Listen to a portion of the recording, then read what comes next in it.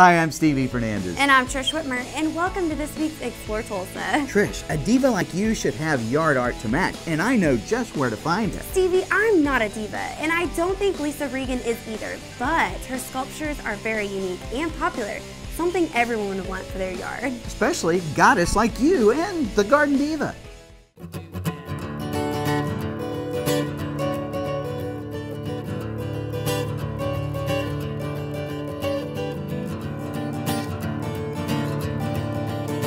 I was raised around a machine shop, so I was raised around sparks and metal anyway, crawling. I mean, you know, that size. My grandfather had a machine shop, and then when he died, my mother inherited it and turned it into something else.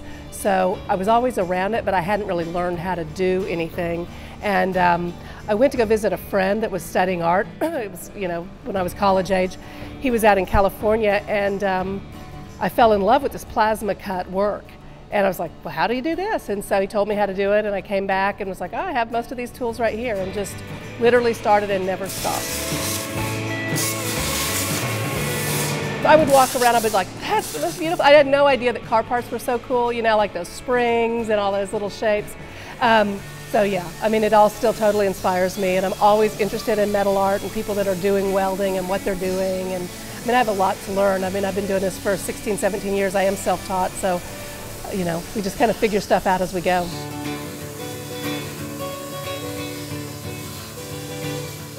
Really, what I wanted to be when I grew up was a poet, and I couldn't figure out how to make a living at it, so I started making a living.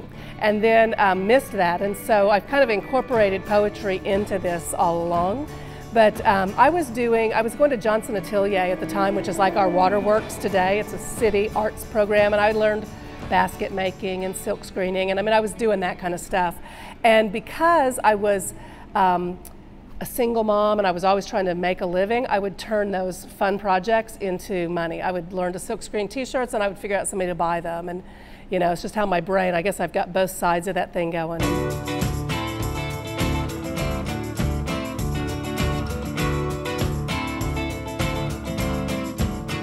I got a big contract right away with Better Homes and Gardens. And so I was knocking out, you know, huge dollars of stuff pretty soon. So I realized right away, I can do this, you know, and then I just was literally recycling boxes from around town. I mean, I didn't have a lot of money, so I was just trying to figure out a way to do it. And eventually now I've got 7 employees. I mean, at the time I was hiring one person, then another person to help me. And the biggest thing is the computer age. I mean, I still don't understand it. I hire young, smart people that do. But for instance, in that, I mean, I still hand cut and hand draw what I do as an art process. But as a business person, if you came to me and you wanted 1,000 or 100 of your logo, I could make that for you because we scan it in the computer, we move nodes around, it talks to the system. I have a CNC machine and it cuts it out. So as a business person, I'm a lot more profitable.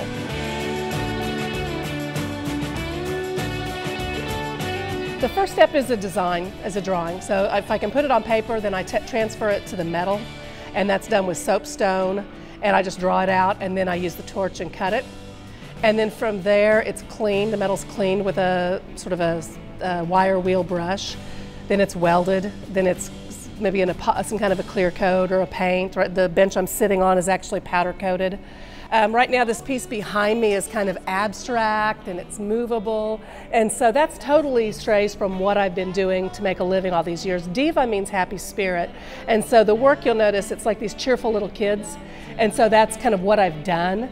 You know, when I first started I had 4 little kids and they were sort of my inspiration, and so it's hard to get away from that because that's what people recognize me as. But when I can break free and do this kind of just totally abstract, pulling it out of whatever, it brings me some joy as an artist.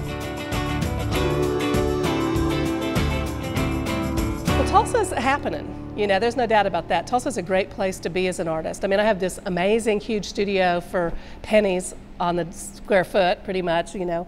So it never was really an option to leave, although I love to travel. I like to leave for 3 months at a time and be inspired by other cultures and other ways. You know, I have 4 kids that all live here right now, and I have grandkids, so it's not even in my thought process to move this studio somewhere else.